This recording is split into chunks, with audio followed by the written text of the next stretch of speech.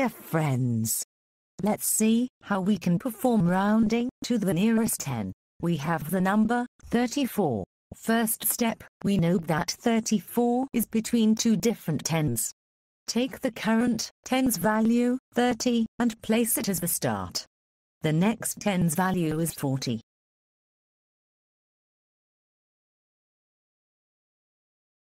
What's the value in the middle?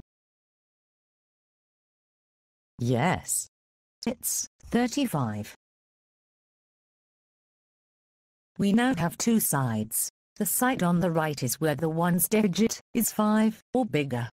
The side on the left is where the ones digit is smaller than 5. Now, remember, we are rounding to the nearest 10. So, we need to look at the ones. The value of the ones is 4.